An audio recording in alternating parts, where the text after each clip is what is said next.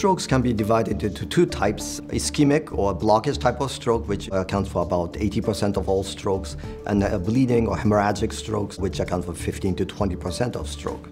In general, risk factors that increase the risk of stroke: number one is age, blood pressure, diabetes, cholesterol, and smoking.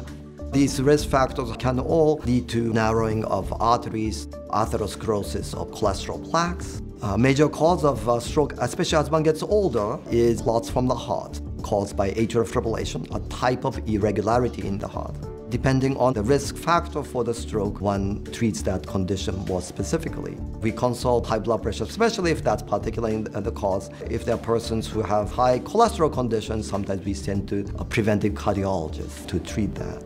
If one has had a stroke, the concern is for having further strokes, but it's certainly not a guarantee that you're going to have another one. We work with primary care doctors in addressing the risk factors: high blood pressure, but also diabetes, high cholesterol, and smoking cessation.